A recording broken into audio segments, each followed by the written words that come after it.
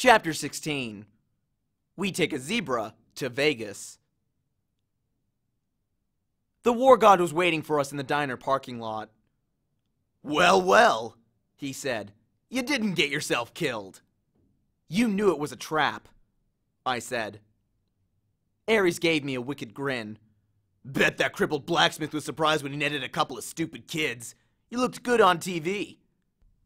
I shoved his shield at him. "You're a jerk." Annabeth and Grover held their breath. Ares grabbed the shield and spun it in the air like pizza dough. It changed form, melting into a bulletproof vest.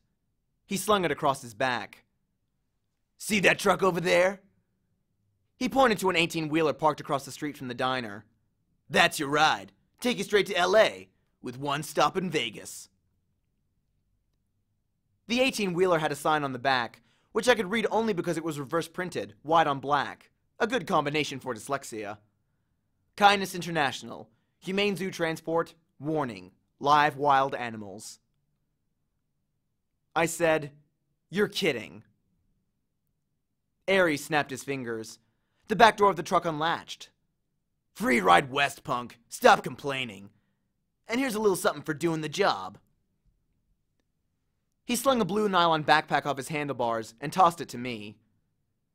Inside were fresh clothes for all of us, $20 in cash, a pouch full of golden drachmas, and a bag of double-stuffed Oreos. I said, "I don't want your lousy—" "Thank you, Lord Ares," Grover interrupted, giving me his best red alert warning look. "Thanks a lot." I gritted my teeth. It was probably a deadly insult to refuse something from a god, but I didn't want anything that Ares had touched.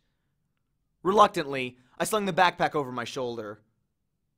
I knew my anger was being caused by the war god's presence, but I still was itching to punch him in the face. He reminded me of every bully I'd ever met.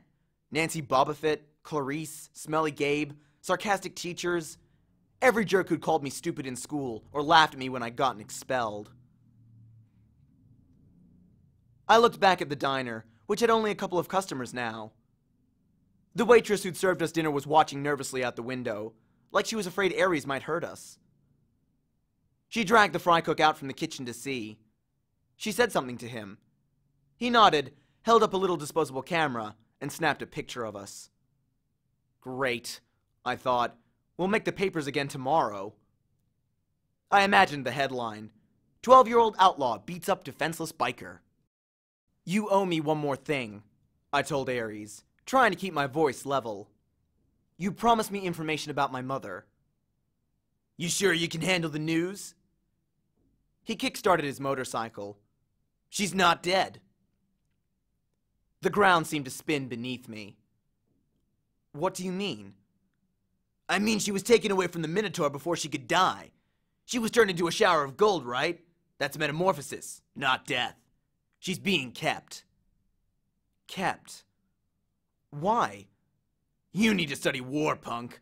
Hostages. You take somebody to control somebody else." "Nobody's controlling me." He laughed. "Oh yeah? See you around, kid." I balled up my fists.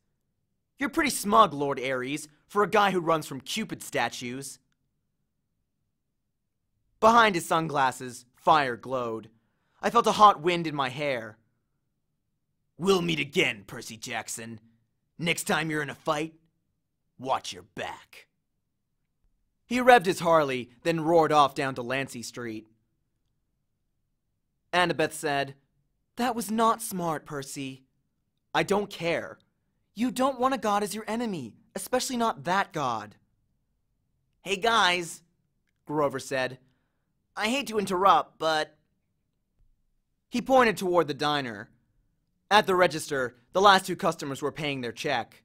Two men in identical black coveralls, with a white logo on their backs that matched the one on the Kindness International truck.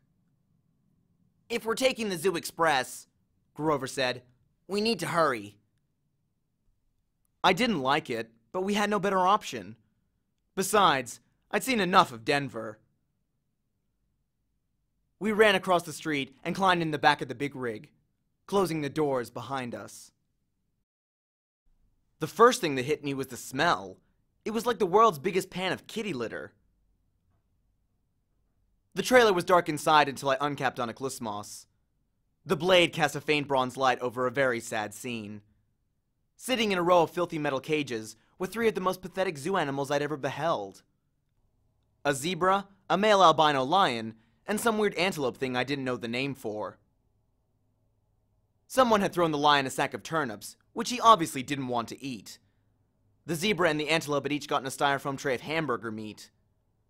The zebra's mane was matted with chewing gum, like somebody had been spitting on it in their spare time. The antelope had a stupid silver birthday balloon tied to one of its horns that read, "Over the hill." Apparently, nobody wanted to get close enough to the lion to mess with him, but the poor thing was pacing around on soiled blankets, in a space way too small for him, panting from the stuffy heat of the trailer. He had flies buzzing around his pink eyes, and his ribs showed through his white fur. "This is kindness?" Grover yelled. "You mean zoo transport?" He probably would have gone right back outside to beat up the truckers with his reed pipes, and I would have helped him.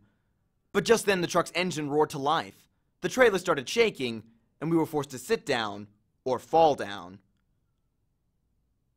We huddled in the corner on some mill-wet feed sacks, trying to ignore the smell and the heat and the flies. Grover talked to the animals in a series of goat bleats, but they just stared at him sadly. Annabeth was in favor of breaking the cages and freeing them on the spot, but I pointed out it wouldn't do much good until the truck stopped moving. Besides, I had a feeling we might look a lot better to the lion than those turnips. I found a water jug and refilled their bowls, then used Onychlusmos to drag the mismatched foods out of their cages. I gave the meat to the lion and the turnips to the zebra and the antelope. Grover calmed the antelope down, while Annabeth used her knife to cut the balloon off his horn. She wanted to cut the gum out of the zebra's mane too, but we decided that would be too risky with the truck bumping around. We told Grover to promise the animals we'd help them more in the morning, then we settled in for the night. Grover curled up on a turnip sack. Annabeth opened our bag of double-stuffed Oreos and nibbled on one half-heartedly. I tried to cheer myself up by concentrating on the fact that we were halfway to Los Angeles, halfway to our destination. It was only June 14th. The solstice wasn't until the 21st. We could make it in plenty of time. On the other hand, I had no idea what to expect next. The gods kept toying with me. At least Hephaestus had the decency to be honest about it. He'd put up cameras and advertise me as entertainment. But even when the cameras weren't rolling, I had a feeling my quest was being watched. I was a source of amusement for the gods. "Hey," Annabeth said. "I'm sorry for freaking out back at the water park, Percy." "That's okay. It's just..." She shuddered. "Spiders." Because of the Arachne story, I guessed. She got turned into a spider for challenging your mom to a weaving contest, right? Annabeth nodded. "Arachne's children have been taking revenge on the children of Athena ever since. If there's a spider within a mile of me, it'll find me. I hate the creepy little things. Anyway, I owe you." "We're a team, remember?" I said. "Besides, Grover did the fancy flying." I thought he was asleep, but he mumbled from the corner. "I was pretty amazing, wasn't I?" Annabeth and I laughed. She pulled apart an Oreo and handed me half. "In the iris message, did Luke really say nothing?"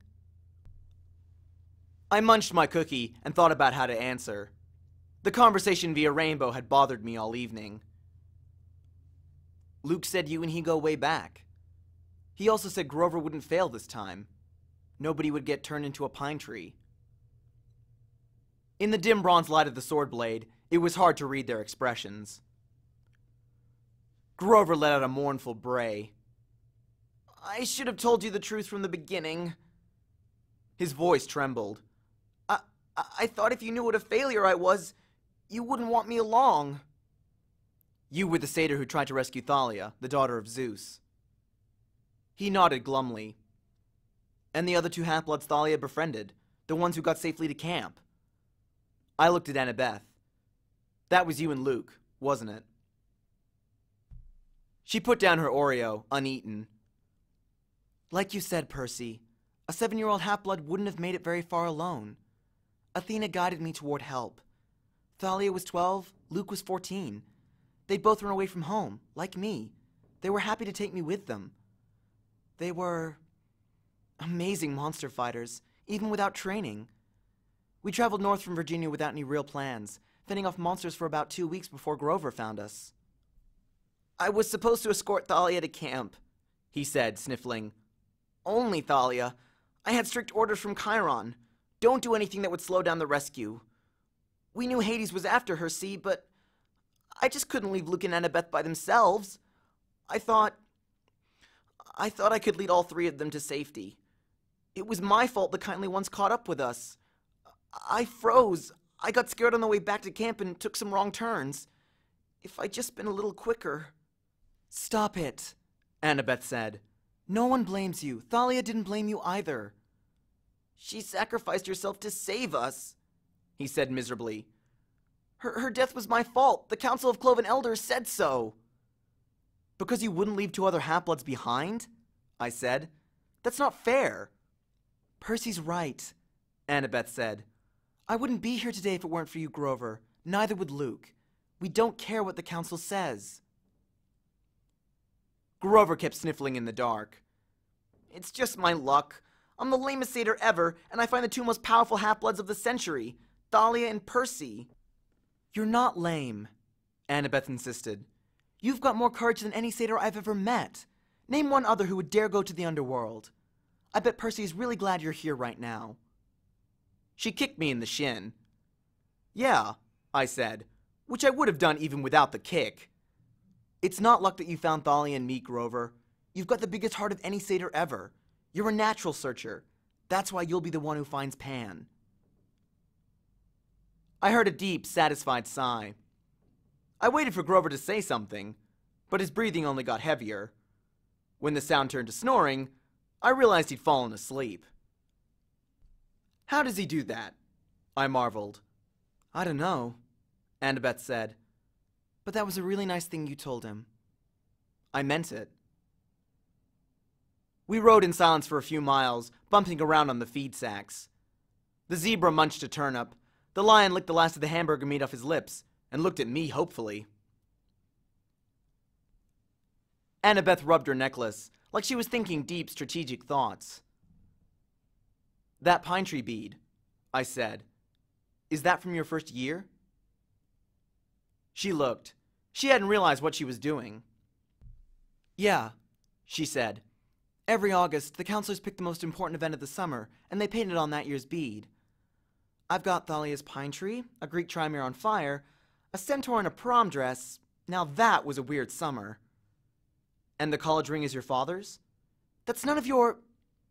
She stopped herself. Yeah, it is. You don't have to tell me. No, it's okay.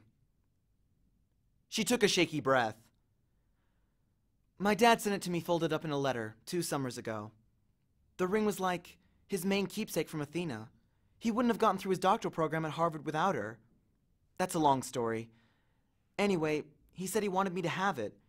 He apologized for being a jerk, said he loved me and missed me. He wanted me to come home and live with him. That doesn't sound so bad. Yeah, well, the problem was I believed him. I tried to go home for that school year, but my stepmom was the same as ever. She didn't want her kids put in danger by living with a freak. Monsters attacked, we argued. Monsters attacked, we argued. I didn't even make it through to winter break. I called Chiron and came right back to Camp Half-Blood. You think you'll ever try living with your dad again? She wouldn't meet my eyes. Please, I'm not into self-inflicted pain. You shouldn't give up, I told her. You should write him a letter or something. Thanks for the advice, she said coldly. But my father's made his choice about who he wants to live with. We passed another few miles of silence. So if the gods fight, I said, will things line up the way they did in the Trojan War? Will it be Athena versus Poseidon? She put her head against the backpack Ares had given us and closed her eyes. I don't know what my mom will do. I just know I'll fight next to you. Why? Because you're my friend, Seaweed Brain. Any more stupid questions? I couldn't think of an answer for that. Fortunately, I didn't have to. Annabeth was asleep. I had trouble following her example, with Grover snoring and an albino lion staring hungrily at me. But eventually, I closed my eyes. My nightmare started out as something I dreamed a million times before. I was being forced to take a standardized test while wearing a straitjacket. All the other kids were going out to recess, and the teacher kept saying, "Come on, Percy, you're not stupid, are you? Pick up your pencil." Then the dream strayed from the usual. I looked over at the next desk and saw a girl sitting there, also wearing a straitjacket. She was my age, with unruly black punk-style hair, dark eyeliner around her stormy green eyes, and freckles across her nose. Somehow, I knew who she was. She was Thalia, daughter of Zeus.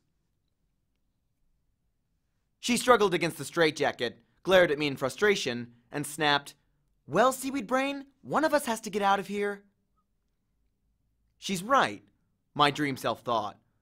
I'm going back to that cavern. I'm going to give Hades a piece of my mind.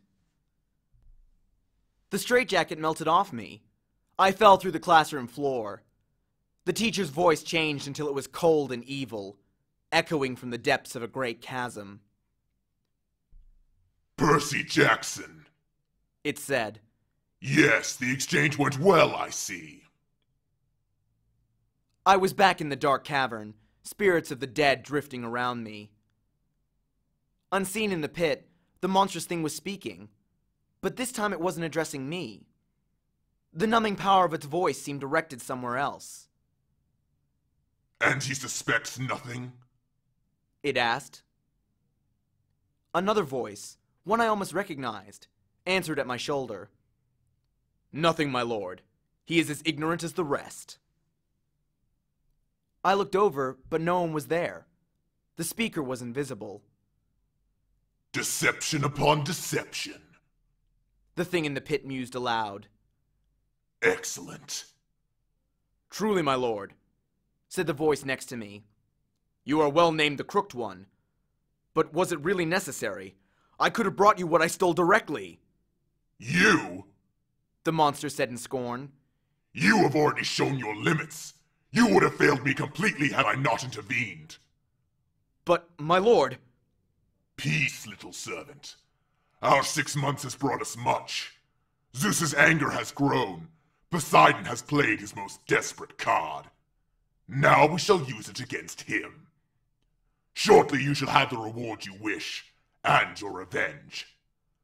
As soon as both items are delivered into my hands. But wait. He is here." "What?" The invisible servant suddenly sounded tense. "You summoned him, my lord?" "No." The full force of the monster's attention was now pouring over me, freezing me in place. "Blast his father's blood! He is too changeable, too unpredictable. The boy brought himself hither." "Impossible!" the servant cried. "For a weakling such as you, perhaps," the voice snarled. Then its cold power turned back on me. "So, you wish to dream of your quest, young half-blood? Then I will oblige." The scene changed. I was standing in a vast throne room with black marble walls and bronze floors. The empty, horrid throne was made from human bones fused together. Standing at the foot of the dais was my mother, frozen in shimmering golden light, her arms outstretched. I tried to step toward her, but my legs wouldn't move.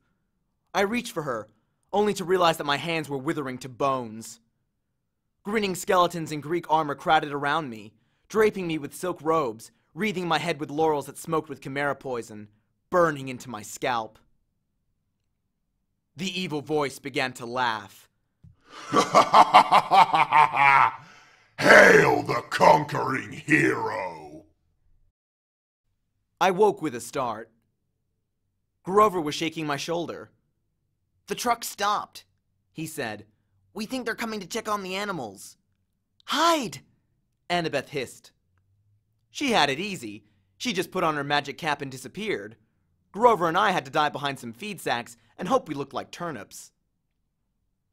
The trailer doors creaked open. Sunlight and heat poured in. "Man," one of the truckers said, waving his hand in front of his ugly nose.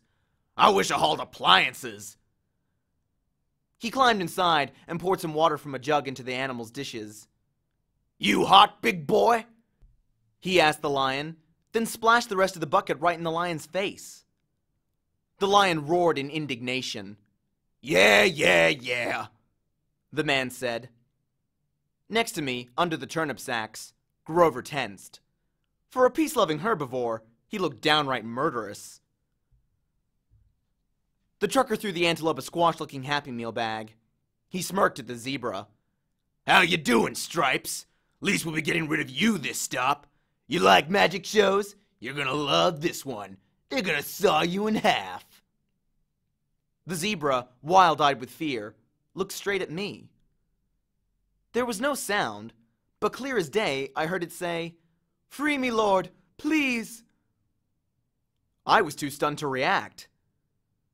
There was a loud on the side of the trailer. The trucker inside with us yelled, "What do you want, Eddie?" A voice outside, it must have been Eddie's, shouted back, "Maurice, what'd you say? What are you banging for?" Outside, Eddie yelled, "What banging?" Our guy, Maurice, rolled his eyes and went back outside, cursing at Eddie for being an idiot. A second later, Annabeth appeared next to me. She must have done the banging to get Maurice out of the trailer.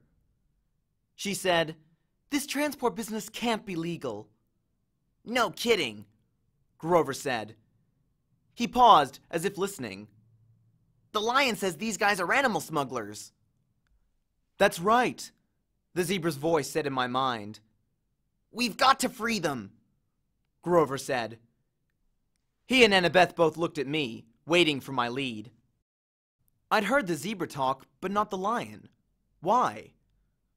Maybe it was another learning disability. I could only understand zebras? Then I thought, horses. What had Annabeth said about Poseidon creating horses? Was a zebra close enough to a horse? Was that why I could understand it? The zebra said, "Open my cage, Lord. Please, I'll be fine after that." Outside, Eddie and Maurice were still yelling at each other, but I knew they'd be coming inside to torment the animals again any minute. I grabbed Riptide and slashed the lock off the zebra's cage. The zebra burst out. It turned to me and bowed. "Thank you, Lord." Grover held up his hands and said something to the zebra in goat talk, like a blessing. Just as Maurice was poking his head back inside to check out the noise, the zebra leapt over him and into the street. There was yelling and screaming and cars honking. We rushed to the doors of the trailer in time to see the zebra galloping down a wide boulevard lined with hotels and casinos and neon signs. We just released a zebra in Las Vegas. Maurice and Eddie ran after it, with a few policemen running after them shouting, "Hey, you need a permit for that." "Now would be a good time to leave," Annabeth said. "The other animals first," Grover said. I cut the locks with my sword. Grover raised his hands and spoke the same goat blessing he used for the zebra. "Good luck," I told the animals. The antelope and the lion burst out of their cages and went off together into the streets. Some tourists screamed. Most just backed off and took pictures, probably thinking it was some kind of stunt by one of the casinos. "Will the animals be okay?" I asked Grover. "I mean, the desert and all." "Don't worry," he said. "I placed a satyr sanctuary on them." "Meaning?" "Meaning they'll reach the wild safely," he said. "They'll find water, food, shade, whatever they need until they can find a safe place to live." "Why can't you place a blessing like that on us?" I asked. "It only works on wild animals." "So it would only affect Percy," Annabeth reasoned. "Hey," I protested. "Kidding," she said. "Come on, let's get out of this filthy truck." We stumbled out into the desert afternoon. It was 110 degrees, easy, and we must have looked like deep-fried vagrants, but everybody was too interested in the wild animals to pay us much attention. We passed the Monte Carlo and the MGM. We passed pyramids, a pirate ship, and the Statue of Liberty, which was a pretty small replica, but still made me homesick. I wasn't sure what we were looking for. Maybe just a place to get out of the heat for a few minutes, find a sandwich and a glass of lemonade, make a new plan for getting west. We must have taken a wrong turn, because we found ourselves at a dead end, standing in front of the Lotus Hotel and Casino. The entrance was a huge neon flower, the petals lighting up and blinking. No one was going in or out, but the glittering chrome doors were open, spilling out air conditioning that smelled like flowers. Lotus blossom, maybe. I'd never smelled one, so I wasn't sure. The doorman smiled at us. "Hey kids, you look tired. You want to come in and sit down?" I'd learned to be suspicious the last week or so. I figured anybody might be a monster or a god. You just couldn't tell. But this guy was normal. One look at him and I could see. Besides, I was so relieved to hear somebody who sounded sympathetic that I nodded and said we'd love to come in. Inside, we took one look around, and Grover said, "Whoa." The whole lobby was a giant game room, and I'm not talking about cheesy old Pac-Man games or slot machines. There was an indoor water slide snaking around the glass elevator, which went straight up at least 40 floors. There was a climbing wall on one side of the building, and an indoor bungee jumping bridge. There were virtual reality suits with working laser guns, and hundreds of video games, each one the size of a widescreen TV. Basically, you name it, this place had it. There were a few other kids playing, but not that many. No waiting for any of the games. There were waitresses and snack bars all around, serving every kind of food you can imagine. "Hey!" a bellhop said. At least, I guessed he was a bellhop. He wore a white and yellow Hawaiian shirt with Lotus designs, shorts, and flip-flops. "Welcome to the Lotus Casino. Here's your room key." I stammered, but... No, he said laughing. "The bill's taken care of. No extra charges, no tips. Just go on up to the top floor, room 4001. If you need anything like extra bubbles for the hot tub or skeet targets for the shooting range or whatever, just call the front desk. Here are your Lotus cash cards. They work in the restaurants and on all the games and rides." He handed us each a green plastic credit card. I knew there must be some mistake. Obviously he thought we were some millionaire's kids. But I took the card and said, "How much is on here?" His eyebrows knit together. "What do you mean?" "I mean, when does it run out of cash?" He laughed. "Oh, you're making a joke! Hey, that's cool! Enjoy your stay." We took the elevator upstairs and checked out our room. It was a suite, with 3 separate bedrooms and a bar stocked with candy, sodas, and chips. A hotline to room service, fluffy towels and waterbeds with feather pillows, a big screen television with satellite and high-speed internet. The balcony had its own hot tub, and sure enough, there was a skeet shooting machine and a shotgun, so you could launch clay pigeons right out over the Las Vegas skyline and plug them with your gun. I didn't see how that could be legal, but I thought it was pretty cool. The view over the strip in the desert was amazing, though I doubted we'd ever find time to look at the view with a room like this. "Oh, goodness," Annabeth said. "This place is sweet," Grover said. "Absolutely sweet." There were clothes in the closet, and they fit me. I frowned, thinking that this was a little strange. I threw Aries' backpack in the trash can. Wouldn't need that anymore. When we left, I could just charge a new one at the hotel store. I took a shower, which felt awesome after a week of grimy travel. I changed clothes, ate a bag of chips, drank 3 Cokes, and came out feeling better than I had in a long time. In the back of my mind, some small problem kept nagging me. I'd had a dream or something. I needed to talk to my friends. But I was sure it could wait. I came out of the bedroom and found that Annabeth and Grover had also showered and changed clothes. Grover was eating potato chips to his heart's content, while Annabeth cranked up the National Geographic channel. "All those stations," I told her, "and you turn on National Geographic. Are you insane? It's interesting." "I feel good," Grover said. "I love this place." Without his even realizing it, the wing sprouted out of his shoes and lifted him a foot off the ground, then back down again. "So what now?" Annabeth asked. "Sleep?" Grover and I looked at each other and grinned. We both held up our green plastic Lotus cash cards. Playtime, I said. I couldn't remember the last time I'd had so much fun. I came from a relatively poor family. Our idea of a splurge was eating out at Burger King and renting a video. A 5-star Vegas hotel? Forget it.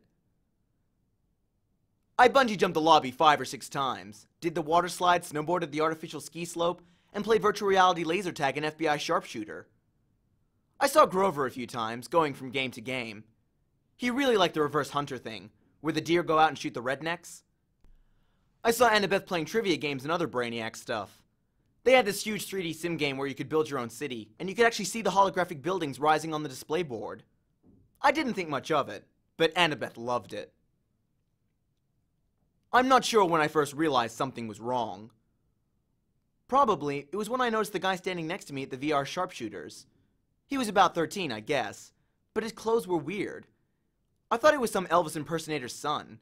He wore bell-bottom jeans and a red t-shirt with black piping, and his hair was permed and gelled like a New Jersey girl's on homecoming night. We played a game of sharpshooters together, and he said, "Groovy, man. Been here 2 weeks and the games keep getting better and better." Groovy?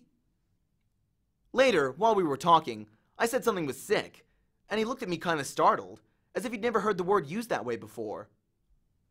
He said his name was Darren, but as soon as I started asking him questions, he got bored with me and started to go back to the computer screen. I said, "Hey Darren." "What?"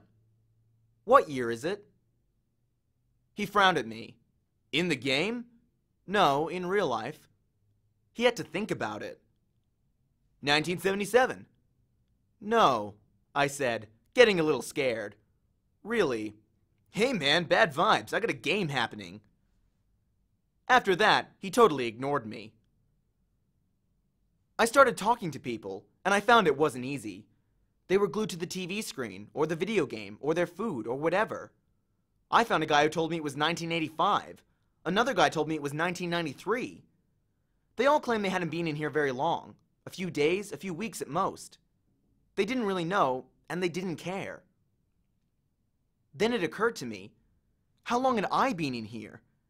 It seemed like only a couple of hours, but was it? I tried to remember why we were here. We were going to Los Angeles. We were supposed to find the entrance to the underworld.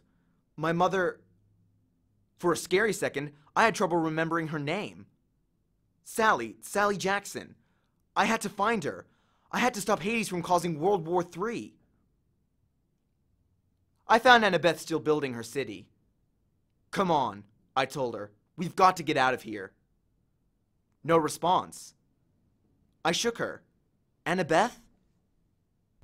She looked up, annoyed. "What?" "We need to leave." "Leave? What are you talking about? I've just got the towers." "This place is a trap." She didn't respond until I shook her again. "What?" "Listen, the underworld, our quest." "Oh, come on, Percy, just a few more minutes." "Annabeth, there are people here from 1977. Kids who have never aged. You check in and you stay forever." "So?" she asked. "Can you imagine a better place?" I grabbed her wrist and yanked her away from the game. "Hey!" she screamed and hit me. But nobody else even bothered looking at us. They were too busy. I made her look directly in my eyes. I said, "Spiders. Large, hairy spiders." That jarred her. Her vision cleared. "Oh my gods," she said. "How long have we—" "I don't know, but we've got to find Grover." We went searching and found him still playing Virtual Deer Hunter. "Grover!" we both shouted. He said, "Die, human! Die, silly, polluting, nasty person!" "Grover!" He turned the plastic gun on me and started clicking, as if I were just another image from the screen. I looked at Annabeth, and together we took Grover by the arms and dragged him away. His flying shoes sprang to life and started tugging his legs in the other direction as he shouted, "No! I just got to a new level! No!" The Lotus bellhop hurried up to us. "Well now, are you ready for your platinum cards?" "We're leaving," I told him. "Such a shame," he said. And I got the feeling that he really meant it, that we'd be breaking his heart if we went. We just added an entire new floor full of games for Platinum Card members. He held out the cards, and I wanted one. I knew that if I took one, I'd never leave. I'd stay here, happy forever, playing games forever, and soon I'd forget my mom and my quest, and maybe even my own name. I'd be playing Virtual Rifleman with Groovy Disco Darren forever. Grover reached for the card, but Annabeth yanked back his arm and said, "No thanks." We walked toward the door, and as we did, the smell of the food and the sounds of the game seemed to get more and more inviting. I thought about our room upstairs.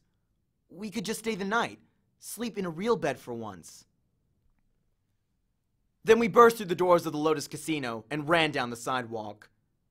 It felt like afternoon, about the same time of day we'd gone into the casino. But something was wrong. The weather had completely changed. It was stormy, with heat lightning flashing out in the desert. Ares' backpack was slung over my shoulder, which was odd, because I was sure I had thrown it in the trash can in room 4001. But at the moment, I had other problems to worry about. I ran to the nearest newspaper stand and read the year first. Thank the gods, it was the same year it had been when we went in. Then I noticed the date, June 20th. We had been in the Lotus Casino for 5 days. We had only 1 day left until the summer solstice. 1 day to complete our quest.